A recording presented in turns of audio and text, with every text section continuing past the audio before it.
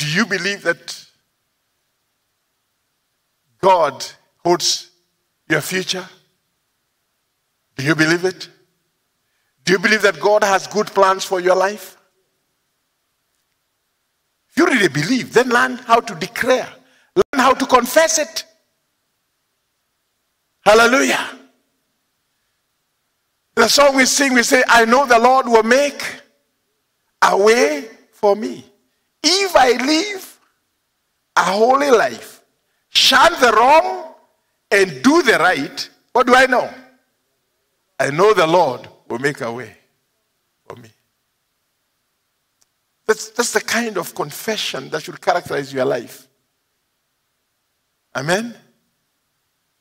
Yes. Every time you wake up in the morning and you know you are strong, you are whole, the first thing is to thank God because God has given you another day.